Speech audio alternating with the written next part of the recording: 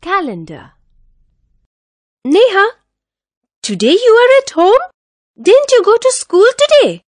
Today is Sunday. You know, in a week, our school remains closed on Sunday. What other things do you know about a week? There are 7 days in a week. These are Monday, Tuesday, Wednesday, Thursday, Friday, Saturday and Sunday.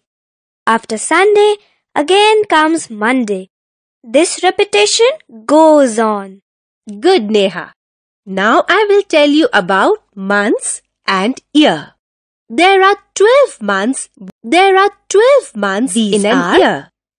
January, February, March, April, May, June, July, August, September, October, November and December.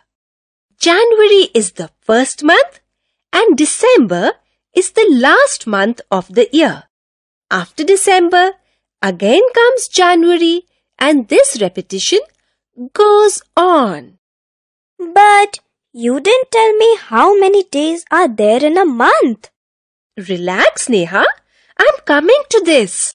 In fact, you know, all the months do not have equal number of days. Some have 31 days, some have 30 days, and February has 28 or 29 days. Each of these months here have 31 days. January, March, May, July, August, October and December. Each of these months have 30 days. April, June, September, November. Learn this method for remembering the number of days in each month. Hold your hands into a fist. Now go up and down counting on your knuckles. Start with January from the left finger or your little finger. Start with January from the little finger of your left hand. All the knuckle months have 31 days. In most years, February has 28 days. But in a leap year, it has 29 days. And a leap year comes after every 4 years.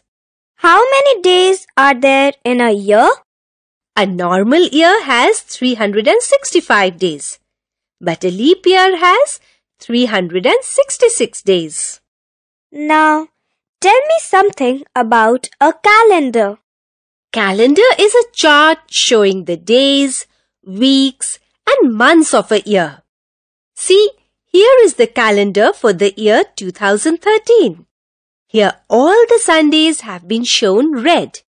It means you do not have to go to school on these days.